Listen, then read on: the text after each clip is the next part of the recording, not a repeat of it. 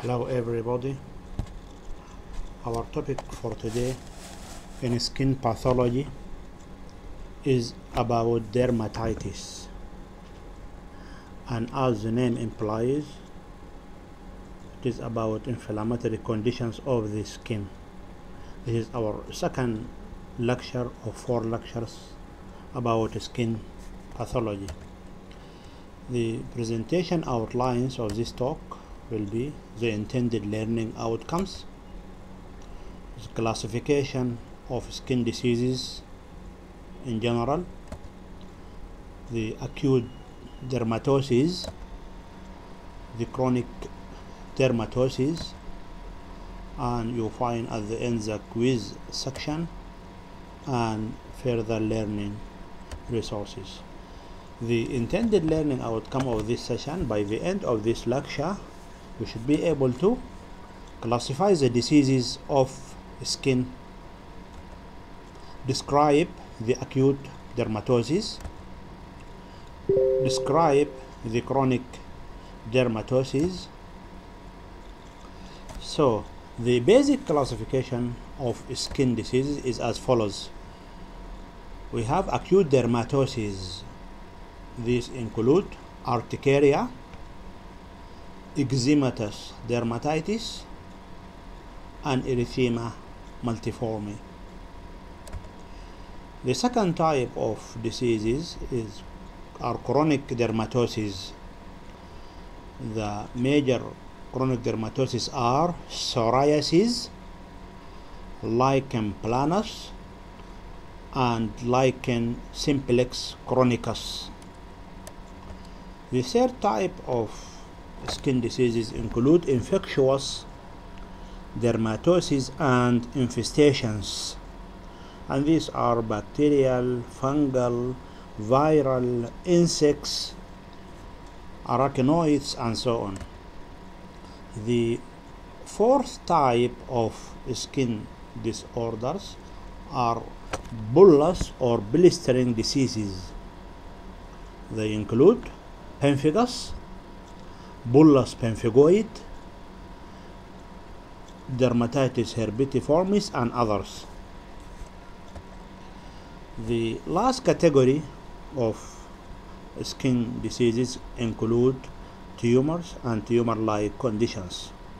They are mainly benign, pre-malignant, and malignant skin disorders.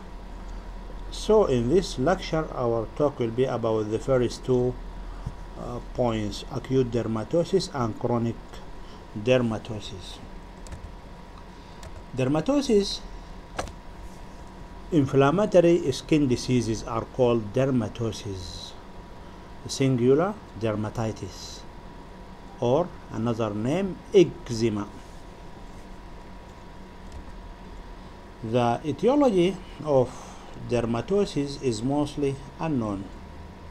It is idiopathic. Nobody knows what is the exact cause of inflammatory condition. However, there are genetic and environmental factors contributing to dermatosis.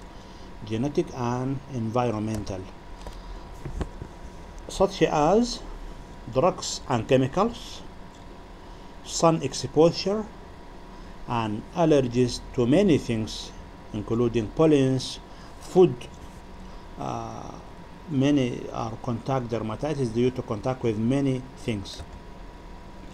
The diagnosis of inflammatory skin diseases requires seeing the patient. Therefore, in our first lecture, we talked about terminology. The type of the lesion is very important, as well as the history, because the picture is there is mix up in the picture of the dermatosis. You cannot say what type unless you have a full clinical picture. The acute and chronic often refer to clinical course, not to type of the cells. That is to say, the type of cells does not indicate whether it is acute or chronic. For example, neutrophils or monocytic infiltrations does not necessarily mean the type of acute or chronic. So when the inflammatory condition persists for days to weeks, it can be labeled as acute dermatosis. And when the condition persists for weeks to months and years, this could be called chronic dermatosis. So the acute dermatosis include urticaria, or the common name hives, eczema, or atopic eczema, another name, erythema multiforme. These are the most common acute dermatosis: urticaria, eczema, erythema multiforme. The chronic dermatosis include psoriasis, seborrheic dermatitis, lichen planus, lichen simplex chronicus. However, this is a simplified type of classification of dermatosis. Otherwise, there are hundreds or thousands of names given to dermatosis, some of them based on histological features, some of them based on clinical or the causative agents. However, these are the most common dermatosis. In the acute dermatosis, you have urticaria, eczema, and erythema multiforme, and in the chronic type of dermatosis, you have the psoriasis and seborrheic dermatitis, lichen planus, and the lichen simplex chronicus. I would like you to concentrate on those bold ones. In the acute, we have the eczema is the most important one, and in the chronic type of dermatosis, you have to know psoriasis. This is the most important one. Urticaria is some sort of a dermal edema due to dilatation of vascular spaces, early perivascular coughing of inflammatory cells. So in urticaria, you find hives or wheals.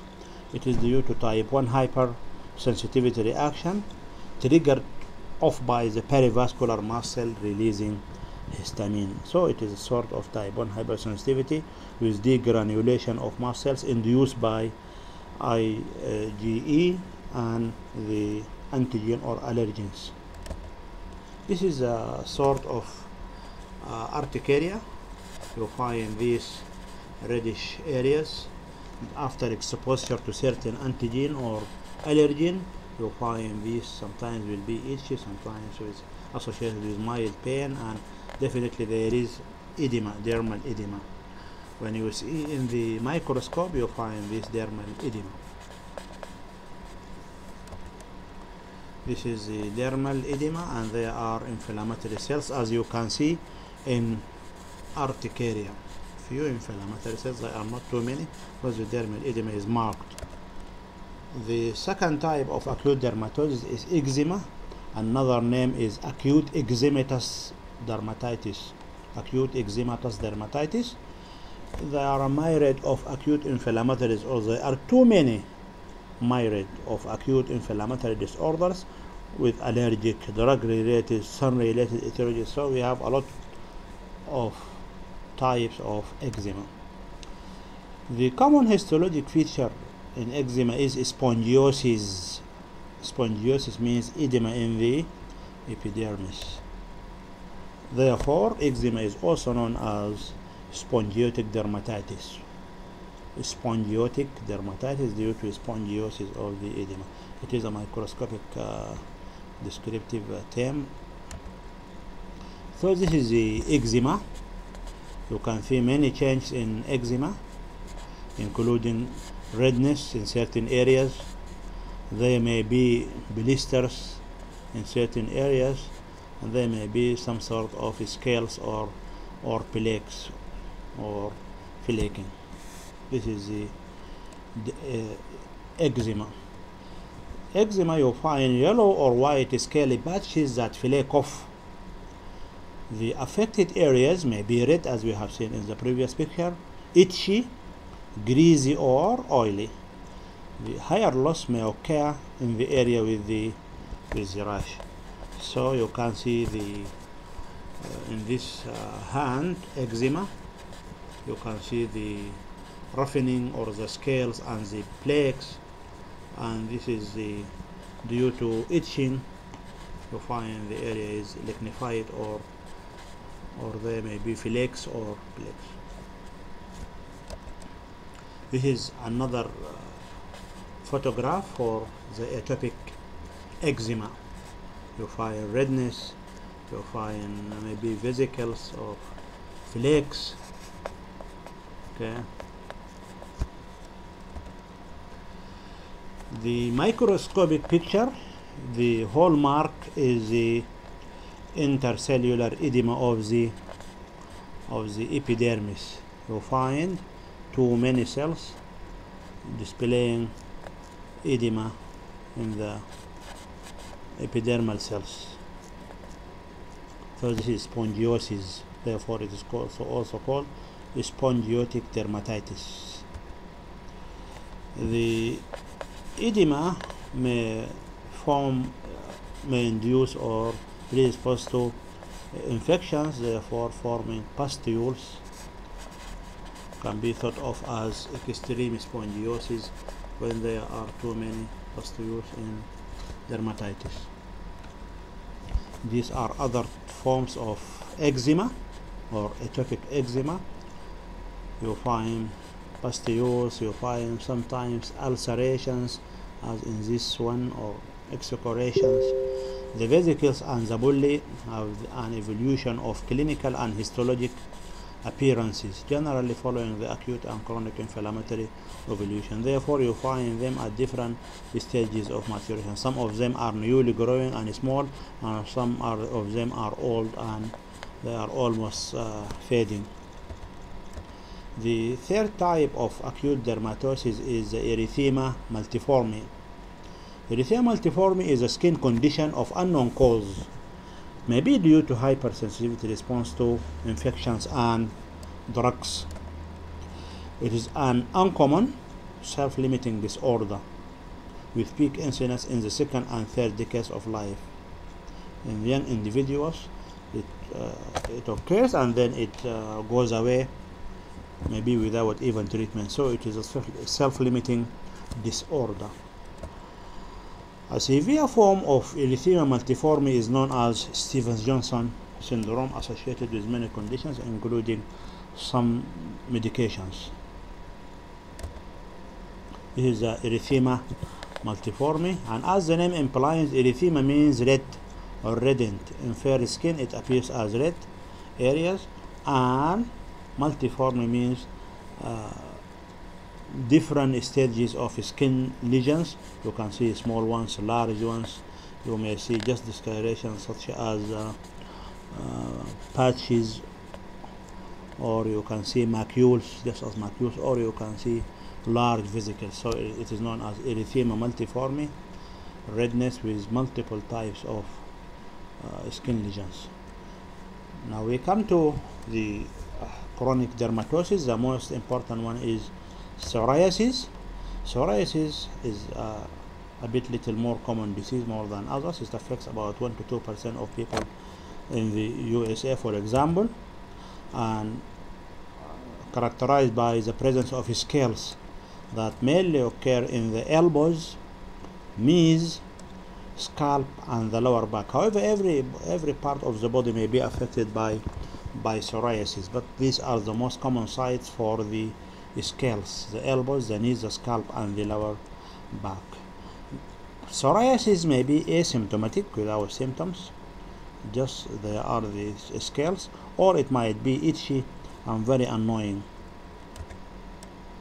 So this is a picture of psoriasis around the elbow joint. As we indicated, it is one of the most common sites for psoriasis: the elbows, the knees, the scalp, and the lower back.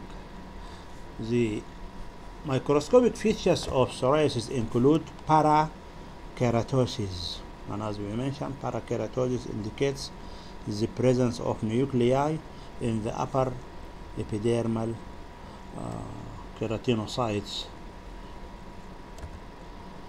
Generalized epidermal hyperplasia that we once mentioned or called it acanthosis. So there is generalized epidermal hyperplasia.